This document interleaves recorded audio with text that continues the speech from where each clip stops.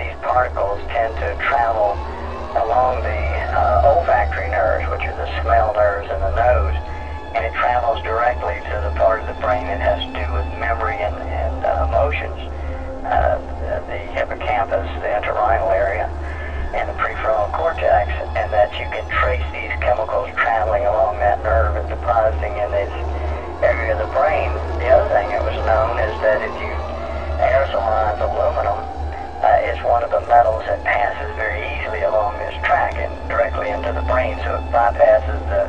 blood-brain barrier and goes directly into the brain and accumulates.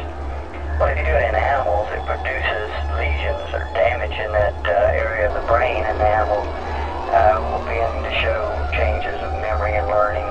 and emotional changes. When we look at people who have Alzheimer's disease, ironically, the highest concentration of aluminum in the brain is that same entry point, what's called the entorhinal cortex, and the levels continue to accumulate.